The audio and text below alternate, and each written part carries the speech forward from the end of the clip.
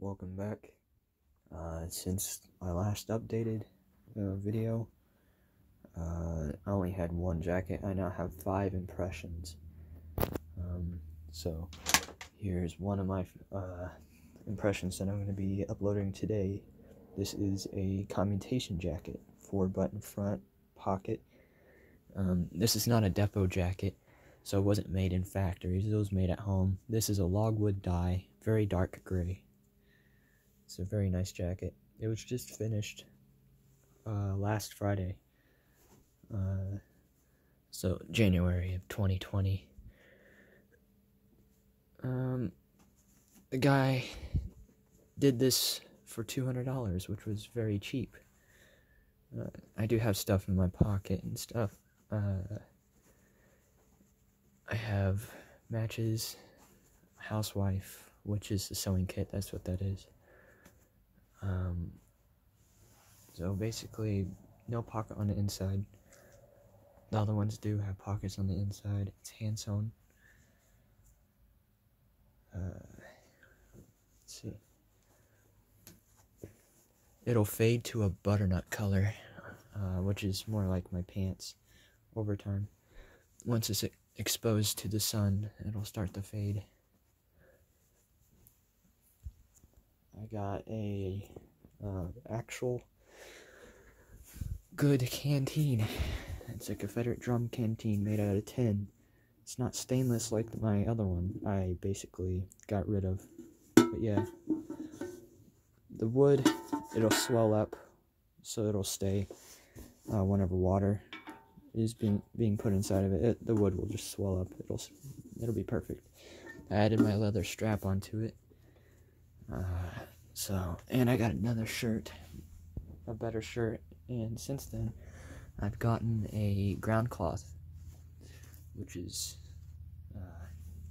waterproof. You put it down before you put your cover on, and it's onto the ground so you can sleep on it, just in case the water from the ground is going to seep through.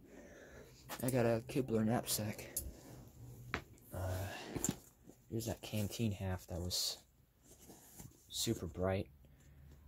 I think I have a video out that shows it that way. But yeah, I got a coverlet since then. I got multiple coverlets. But yeah, I have an extra shirt in here, an extra hat, and extra socks. And I'll be adding more stuff in here because this is only like 2/3 of the size that I can actually fit. I can fit a lot more. There's a bag here, and then another bag on the other side. Well, this is a bag. This is just a tie. This is tied together on the inside by 2 things. So technically, this side isn't a bag too. Yeah. I keep this out right here so I can pull the cover out. I wear my ground cloth on my belt, so in case if it starts to rain, I can cover up with a waterproof ground cloth. So yeah, this uniform would be early 1862 until the end of the war, because commutation jackets were made throughout the entirety of the war.